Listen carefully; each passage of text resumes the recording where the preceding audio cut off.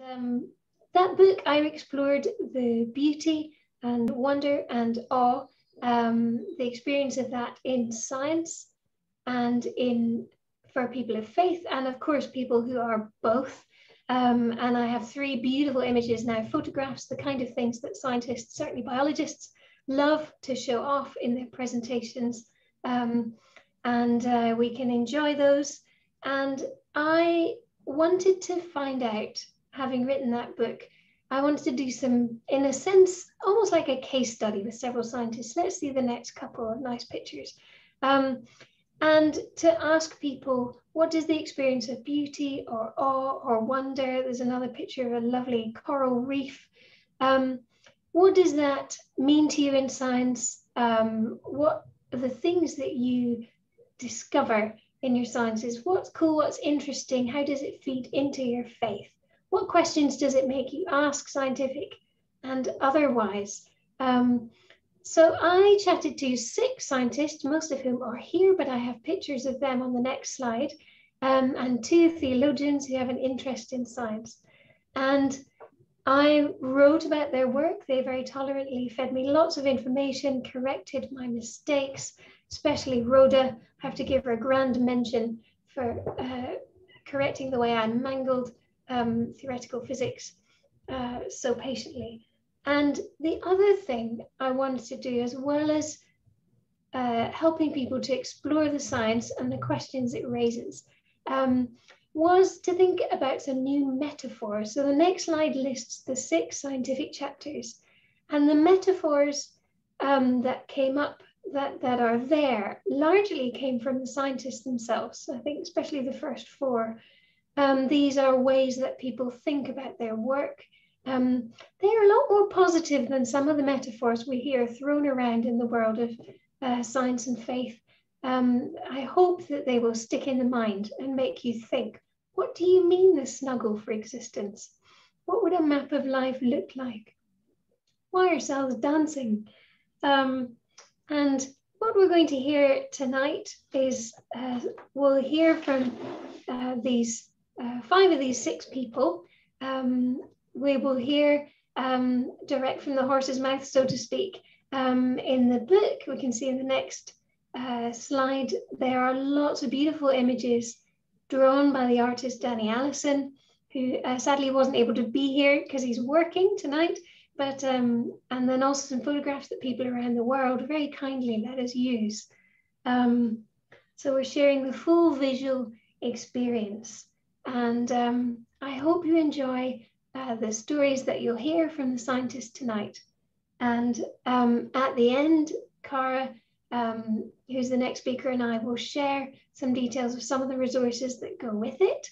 And then there'll be time to ask a few questions. As Michael said, do put your questions in the chat, and we'll get through as many of them as we can at the end. So thanks for coming. I hope you enjoy your little tour of the wonders of the living world, and that it whets your appetite for the stories that I've reproduced in the book. So the next speaker is Cara Parrett, who is a marine biologist, and after working on the Wonders Project, she went back to Cambridge University to do some research and some support work, but couldn't resist coming back on the Faraday team to join our youth and schools team. So over to you, Cara. Thanks, Ruth. Hi, everyone. My name's Cara Parrett, and I was Ruth's research assistant for the Wonders of the Living World project. I loved working on this project, first of all. I was relatively new to the whole idea of thinking about science and religion in deeply interconnected ways. So this opportunity, even just to meet religious scientists, was itself kind of deeply exciting for me. And then to be able to explore their work and also learn how their faith interacted with that work, well, it was a massive honor, really. I suppose the chapter which speaks most to my personal background is Margaret Miller's chapter on living cities. And Michael, you might want to do the next slide. There we go. Which focuses on coral reefs. I love the city analogy because when you're swimming above a coral reef, kind of looking down, there might be another one, Michael, there, you really do feel like you're looking down at kind of living apartment blocks. just filled with life, the hidden coral polyps inside the hard structures, but then also the multitude of different animals kind of living, hiding, and hunting around and in between the coral. As my mum said when she visited us when we were working in the Maldives, it really feels like you're flying kind of above an entire new world, a really complex system, almost like a civilization. But then you also get to dive down and you really feel like you're in that bustle of life with different characters moving around with their own agendas, their own characters, their own habits. And I have such strong memories of snorkeling in the Maldives, kind of just diving down and then waiting and seeing what's going to emerge from all the hiding spots and from the protective arms of the coral, or being faced with like an oncoming school of little convict fish and just staying really still, and they just come at you, divide around you and keep going, and it really feels like you're on a highway. You're right there in the rush hour. And so just that bustle of life is so city-like, and it's so beautiful and it's so diverse. Although the more you meet and watch this bustle of life, the harder it does hit when you dive down onto maybe a damaged or desolate reef. It's kind of a bit post-apocalyptic if you think about a city, when everything's rubble, kind of covered in algae, a few grazers kind of here and there, but nowhere near that level of life and vibrancy. And so that powerful contrast can really motivate conservation interest and also just a desire for really wise stewardship. And so I really hope you enjoy diving into that chapter, but also the whole book. Yeah, I love it. I can't wait to get my hands on the copy again. And as Ruth said, yeah, after the project, I stayed in the university with some science communication roles. But as of last October, I'm back at the Faraday Institute on the Youth and Schools team, which is great. And we focus on helping young children of all ages explore positive science-faith relationships through sessions and resources. So that is me. And enjoy the rest of the day. Thank you, Cara. That's great to hear from you, and we're so glad you're back at Faraday. And the next scientist you're going to hear from is Professor Jeff Hardin, who's the chair of integrative biology at the University of Wisconsin in Madison. I had the privilege of visiting the campus, meeting Jeff for the first time, long time ago now, but I had a wonderful chat all about beauty. He also studied theology and is vice chair of the board of the Biologos Foundation, which we have, well, certainly my work has some close links with in the US. So welcome, Jeff, over to you. Well, thank you, Ruth. It's a privilege to be here. I have to say, being a part of this project was incredibly invigorating and encouraging to focus on the positive aspects of wonder in the living world. For me, wonder is pretty important as a scientist and a Christian. After my undergrad career and a Master of Divinity degree, it was with a great sense of excitement that I returned to academic science for a PhD in biophysics at UC Berkeley. But my first year was, as is often true, quite frankly, a slog. The luster of wonder definitely suffered. But then I stumbled on the one developmental biologist in the biophysics program, Ray Keller, who became my advisor and for whom my current professorship is actually named. When I first laid eyes on a developing sea urchin embryo under the microscope, watching its developmental program unfold, I was completely captivated. That sense of wonders remained undiminished ever since, and it's motivated me as a professional scientist for nearly 40 years. And it's that same sense of wonder that I try to communicate to undergraduates in my embryonic development course every year. I begin by talking about wonder as a motivation for study. And I like to quote Albert Einstein. He said this: "The most beautiful thing we can experience is the mysterious. It's the source of all true art and science. He to whom this emotion is a stranger, who no longer pauses to wonder and stand wrapped in awe, is as good as dead." I tell my students that if by the end of the semester they think embryos are cool, then I've accomplished my primary task as an educator. If I could have my one slide, please. And of course, embryos are truly wonderful. This is what all of us did as embryos. We started as a one-celled zygote, and then we ended up looking very much like my son Christopher about 32 years ago in the lower left. It's a remarkable process.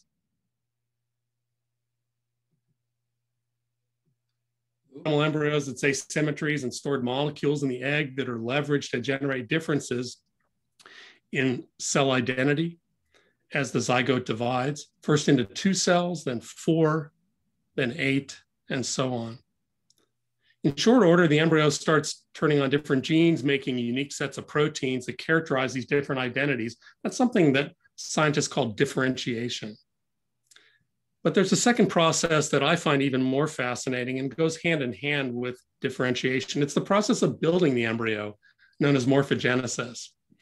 This is especially dramatic during a process known as gastrulation, and the next phase, neurulation, on the lower left, when each of us look like a burrito if you're in the US, or maybe pita wrapped around a falafel at a takeaway stand if you're in the UK. Morphogenesis involves complicated cellular choreography as cells move in specific directions to shape the embryo. Maybe think of the gorgeous ballroom dances in your favorite Jane Austen adaptation, or if you're from Texas in the southern US like my wife, Susie, you might prefer to think of line dancing. Morphogenesis is the process that fascinates me most, and it's underscored the fact that each of us is truly a self-made person. Well, how should we think about these processes from the perspective of Christian faith? People of faith have been thinking about this for a long time, for millennia. In my embryonic development class, I also quote a piece of ancient Hebrew poetry. It's what we call Psalm 139. For you formed my inward parts, you wove me in my mother's womb. I'll give thanks to you, for I'm fearfully and wonderfully made. Wonderful are your works, and my soul knows it very well. Your eyes have seen my unformed substance, and in your book were all written the days that were ordained for me, when as yet there was not one of them. Now, the psalmist knew nothing of early embryonic development in the way that we do, and yet he understood it as a process. The unformed substance there is the word golem, for you J.R.R. Tolkien fans, and the Hebrew word wove in verse 13 refers to knitting fabric. That's an apt choice given what we now know. The psalmist also understood embryonic development as unfolding God's providential care over his life. Now, to me, modern developmental biology reinforces these ideas of process and providence. Embryonic development is incredibly contingent. Each of us is a unique individual depending on the uniting of a specific sperm and a specific egg. That lucky sperm, if we arose in the natural way, had a 1 in 250 million chance of fertilizing a particular egg. But development's also robust because the processes of self-making result in such reproducibility, as my son Christopher shows on the lower left in this picture. Now, does that kind of modern understanding diminish a Christian understanding of who we are? Well, not to me. The Victorian theologian Charles Kingsley said it this way: are we to reverence him, God, less or more, if we hear that his might is greater, his wisdom deeper than we ever dreamed?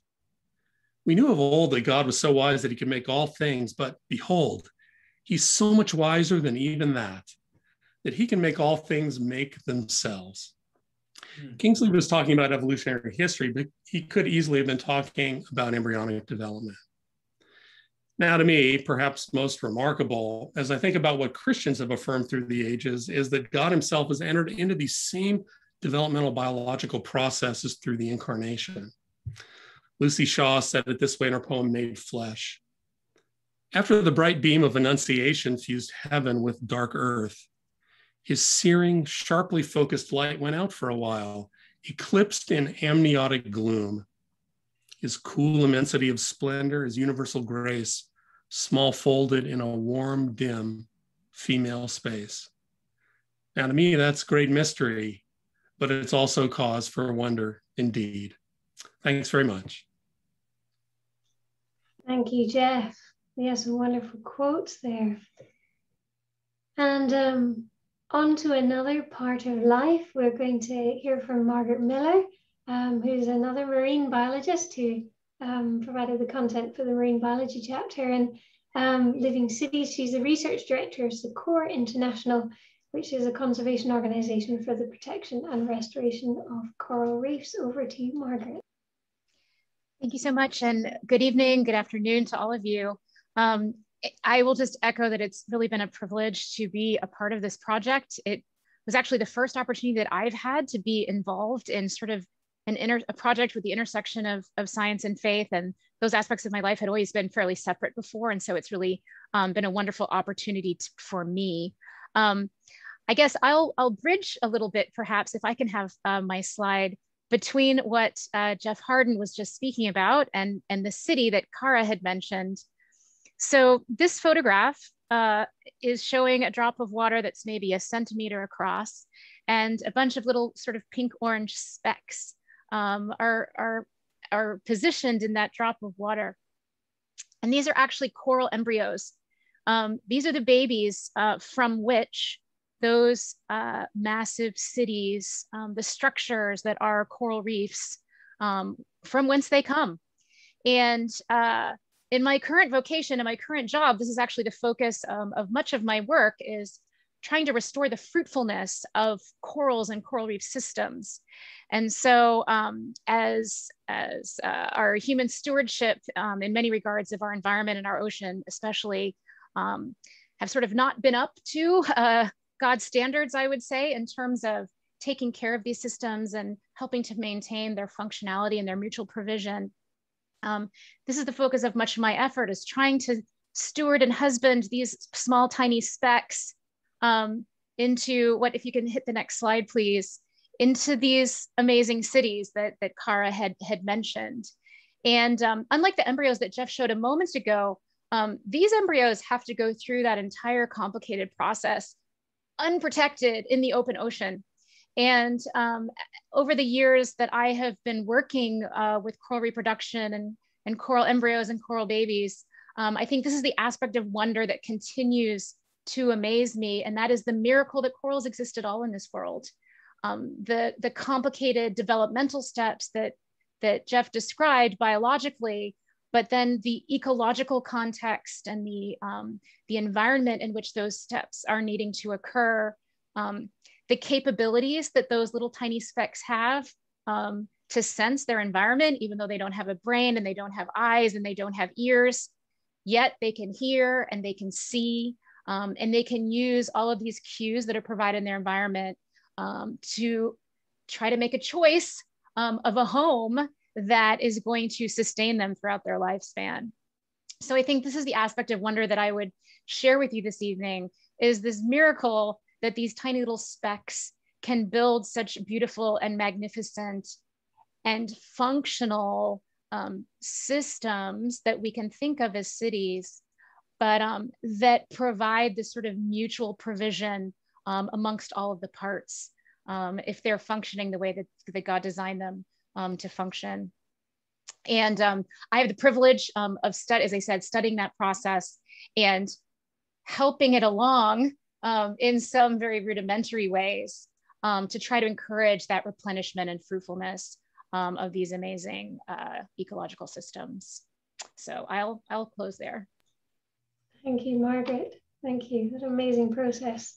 And the next person, we don't need the slides for this person. This is going to hear from Professor Stephen Freeland, who's a computational biochemist who's worked at the NASA Astrobiology Institute and is now Director of Interdisciplinary Studies at the University of Maryland in Baltimore County. Over to you, Stephen.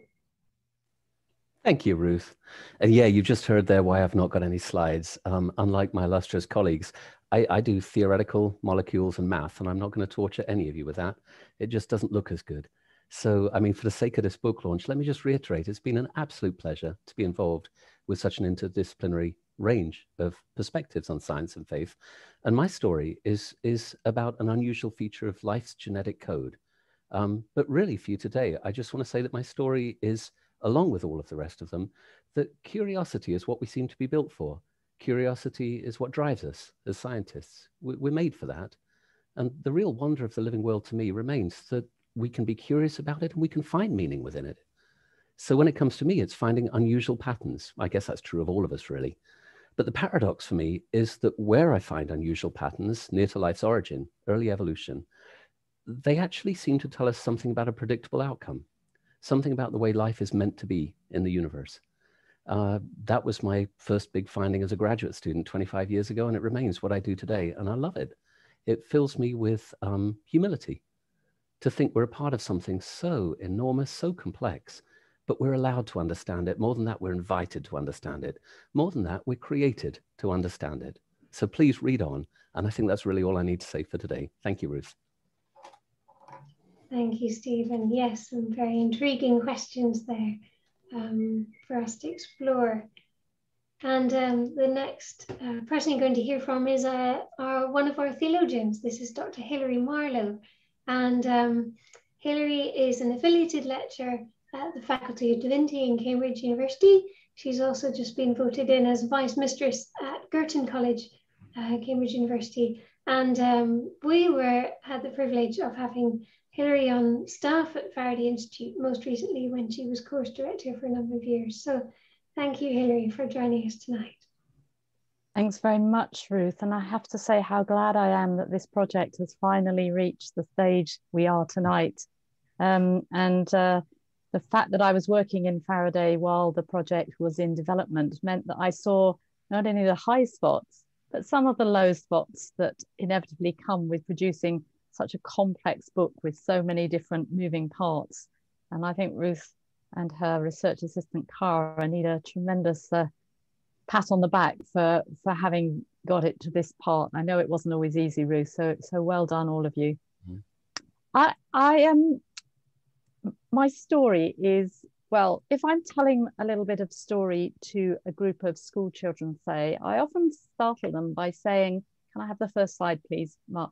That I live in the White House. And you can see them thinking, oh, but actually, if you put the next slide up, you'll see that I do indeed live in a house called the White House, but it's not in Washington, D.C. It is actually older than the White House in Washington. And I'm actually very privileged to live in a lovely little cottage surrounded by a garden, as you can see, with mature trees. And in the foreground, the field that is also part of our land, which is now, since this photo was taken, been planted up with fruit trees. So it's an orchard. And on the left of your screen now, there's a pond.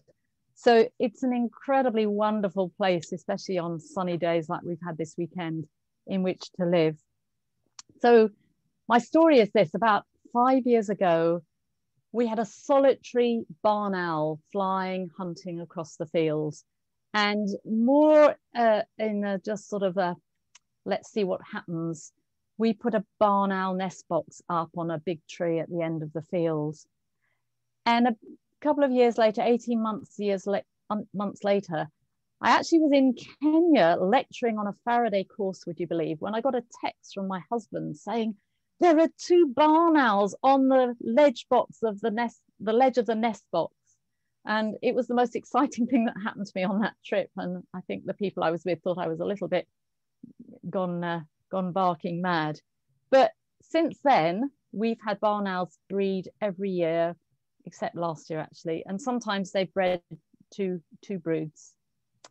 But the real highlights that just really spoke to me of the awe and wonder that having such magnificent creatures nesting on your own patch of land was about 3 years ago.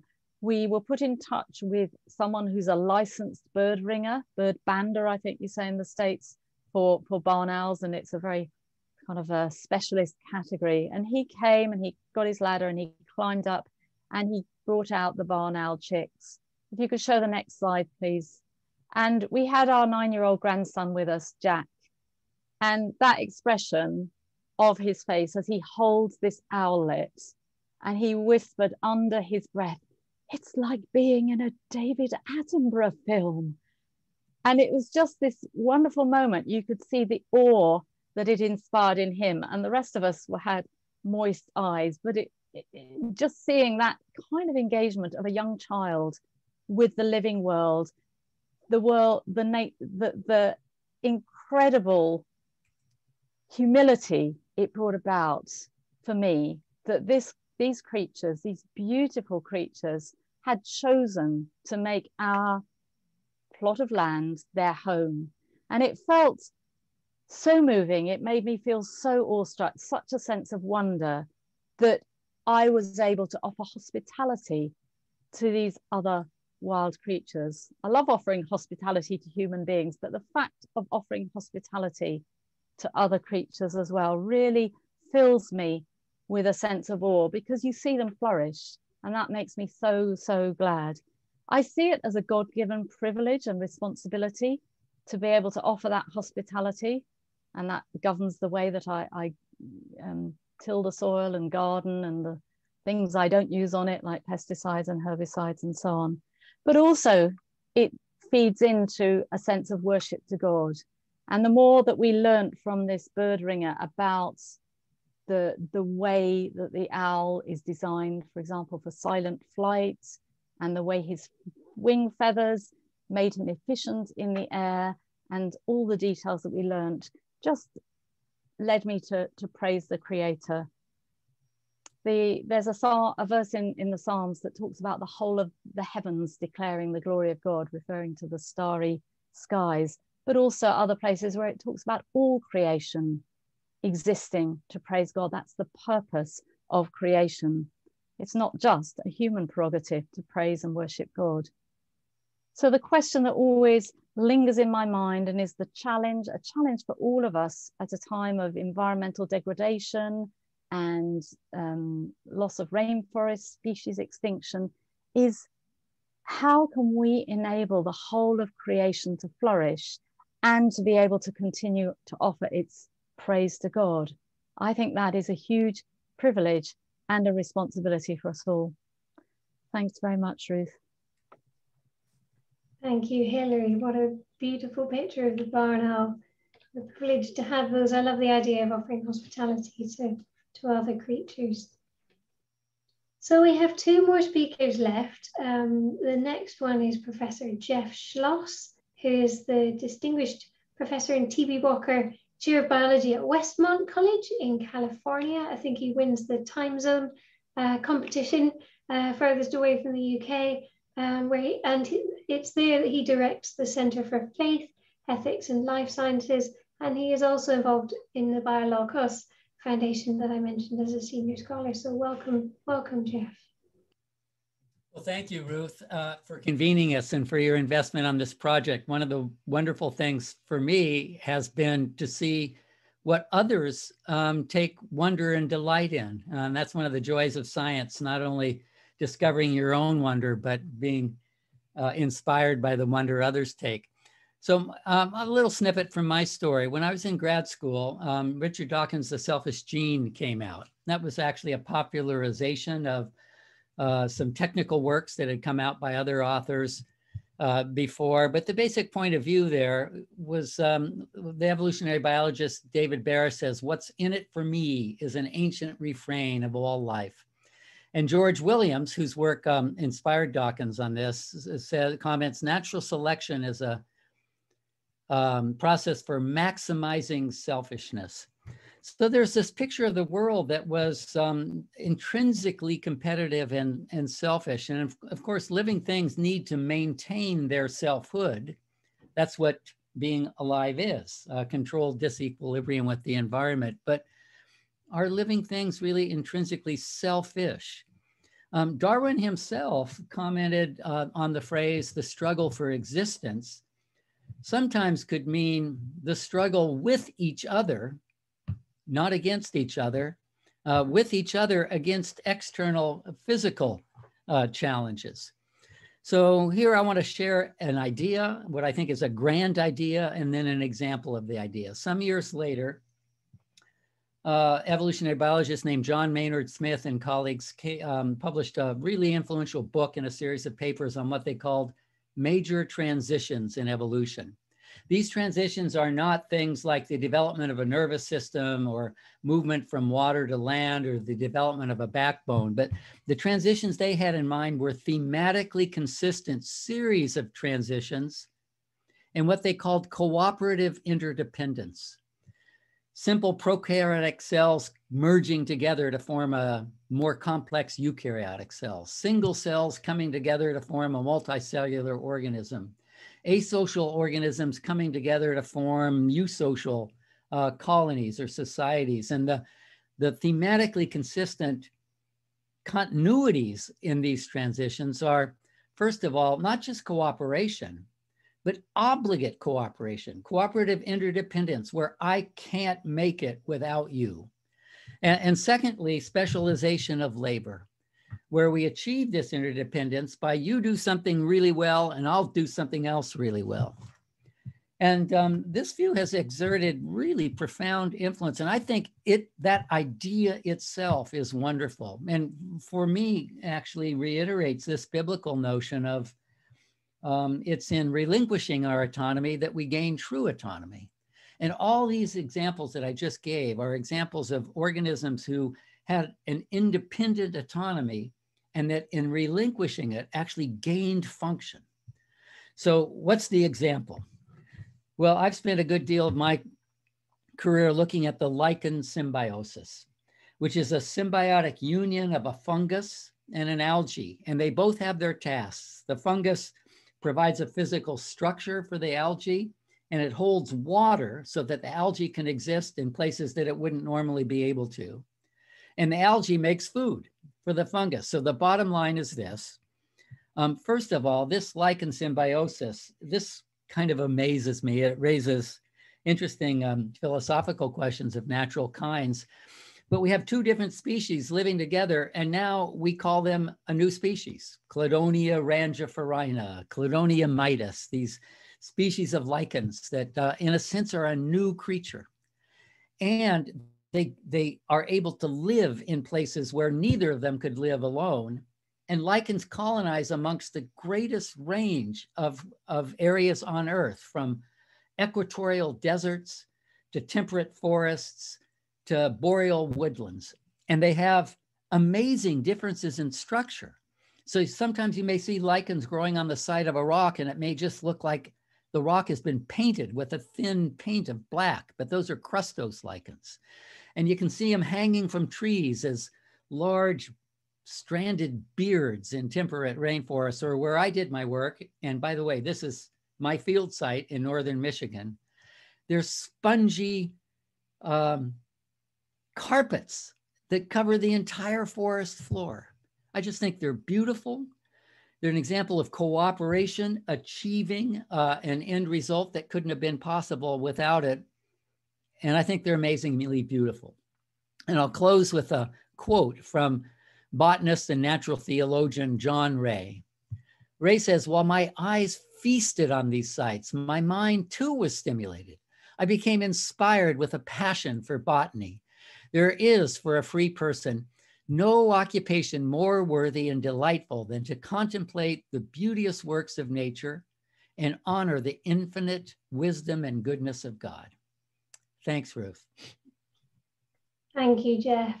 That's great to hear the necessity of cooperation for life itself. And I have to say, Cara and I both really enjoyed exploring all these areas of science when we were doing our research, and the papers that people have been writing on these, and finding ways of turning them into stories that we can share in the book.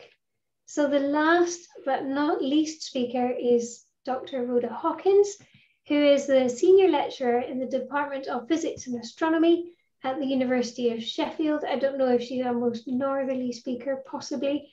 I don't know if Jeff or Rhoda win. And she's a visiting lecturer at the African Institute for Mathematical Sciences. And Rhoda is a member of the Christians in Science Committee. I have to give Christians in Science I mentioned as well, if you've not heard of them and you're interested in this discussion, maybe you should join. But over to you, Rhoda. Thank you. Well, I'd like to start, Ruth, by congratulating you on this beautiful book, which inspires wonder in me, even though I was one of the people who had the sneak preview of seeing earlier drafts. It's wonderful that it's out now, and that's fantastic. And I'd like to start with my first slide, please. To say that as well as being a scientist, I also like art, in particular Impressionist paintings. And I love the fact that when you look really close at an Impressionist painting, you see all these kind of splodges and blobs of paint. And yet when you take a step back, you see this beautiful picture emerging. And this is one of the analogies that Ruth mentioned earlier, that is an analogy to the kind of work I do. So the chapter I was collaborating on is called Artistic Molecules. And the molecules inside living cells are moving around in random positions and random motion due to the heat energy that they have. And yet combined with chemical energy that comes from the food that they eat or directly from the sun for plants, this random motion of the molecules comes together such that they self-assemble, and what emerges is order and beauty and purpose. And that's something that fills me with wonder and awe at looking not just at the beauty of the biological cells, but also as a theoretical physicist at the beauty of the elegant simplicity of some of the mechanisms that underlie this, and the way in which we can attempt to describe that using mathematics. I'd like to give you just one example, and that is an example of an actin filament. Could I have the next slide, please? And if you can see my video, I've got a little model here of a filamentous protein. It's made up of lots of little blobs, this filament polymerizes at one end more likely than the other. Now, what that means is that subunits add on at one end like that, but they fall off at the other end. And so over time, what happens is a treadmilling effect where the whole thing, the filament, moves in a particular direction. And yet the particular timing and which molecule adds on is random, and yet the overall picture is one of direction and movement in this case.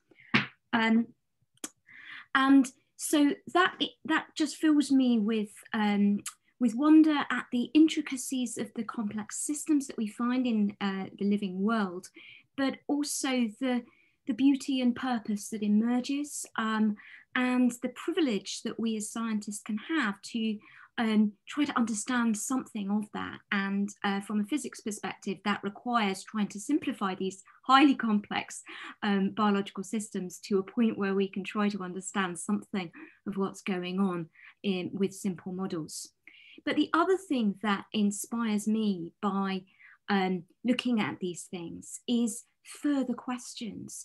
Every time I look into something in the living world, in the living cell, and try to understand it, it generates more questions than I answer. And I find that questioning process, that wondering process in itself exciting, and spurs me on. And if we think about our own lives, as a Christian, I believe that God uses these random processes in the living world to generate order and beauty and purpose. And the same might be able to be said for our everyday lives. Sometimes the details in our lives seem random or even a bit of a mess, but maybe God has purpose in those details that will only become clear when we have a greater distance, a greater perspective, just like those blobs in the Impressionist painting. When we're able to step back, we might be able to see God's bigger purpose in our lives. So that's everything I'd like to say. Thank you, Ruth, for including me in this fabulous project. Thank you, Rhoda. And yeah, so there are more lovely illustrations of those processes in the book. So that's the end of our sorry, I'm just going to share a new screen. That's the end of our presentations from our scientists and theologians. But what's left to do is for me just to tell you a little bit about the resources that we made to go with the book. So we spent, Cara and I and others have spent a considerable amount of time putting together things to help you unpack what's going on there. And you can explore at your own leisure, wondersofthelivingworld.org. And of course, if you go to the Faraday Institute website, you'll find the Faraday Churches section of the website as well, where this is linked from. So there's two ways to find it.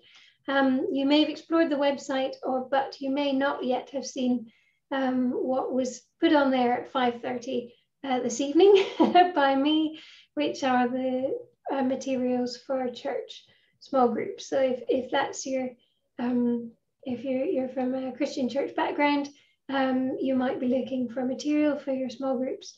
And there are 3 introductory sessions based on the work of Margaret and Jeff Hardin and Steve Freeland, which have been thoroughly tried and tested, including in my own church. And then there are some other sessions that are, we've just upped the level a little bit for groups that are really keen to learn a bit more, whose curiosity has gone quite wild. And you can explore the work of Jeff Schloss, Rhoda, and Simon Conway Morris, and ask some quite deep questions. But those should be accessible to everyone, whether you have scientific background or not. And those sessions make use of videos of all our scientists with some pictures as well. And you can explore those videos for yourself in your own leisure. And we'll be releasing more videos over the next few months. And I have mentioned that Cara is now working for the Youth in Schools team. And actually, while she was working on this project, she helped to develop the school material for older secondary pupils. So I'll just let her give you a little tour of that just now. Thanks, Ruth. Did you want me to share my screen? Sorry, I wasn't prepared to do that. So I'll you may do so, or I can start sharing again if you like. So fortunately in the UK, the religious studies specifications require that students study a few topics which call on both science and faith. And so I suppose if this is done well, it's a great opportunity to have those deep, nuanced discussions at a school level. But as we know, teachers are stretched, the curriculum is really full. And so it can be quite hard to get those discussions going in that very nuanced way beyond what is mentioned in the textbook. So what's great about this opportunity is that we got to use these scientists' work, their faith and their words through the videos, and we're hoping to kind of bring them into schools using these videos, just stimulate that deeper level of discussion with the children, and also that personal connection where they can see them and identify them as real people beyond just words in their textbook. So hopefully that will really help them explore the topics in front of them, things like arguments for the existence of God is there, evolution is a section, and also Christian attitudes towards creation. So some great things there if you've got good materials. So hopefully they'll be helpful.